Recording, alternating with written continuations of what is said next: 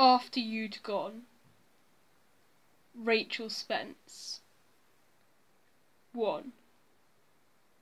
The nights I stayed awake, listening to the snores of the old man, on the far side of the canal, lovers quarrelling on the bridge, below my window, their voices trapped, dilated, by the echo chamber of the water's throat.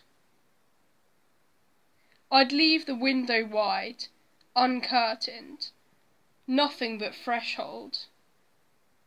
Confessional hour for exiles and angels, those who know that you can burrow into smell or light. Your unwashed skin, the sullen blink of moss. Mystical protocols for liminal people. Lick, look, lap. 2. In the blood-sugar dip of dawn, rat's bony, spectral plop.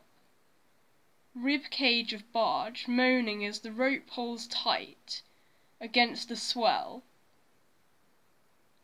A time when dreams showed me to myself as blind a boy, staggering over the Devil's Bridge, not knowing that it marked the blue way out of here. I am learning that water has its own pulse, fluid of the instinct-driven body, blood in the flowing of blood. I am learning to live in the redshift hour.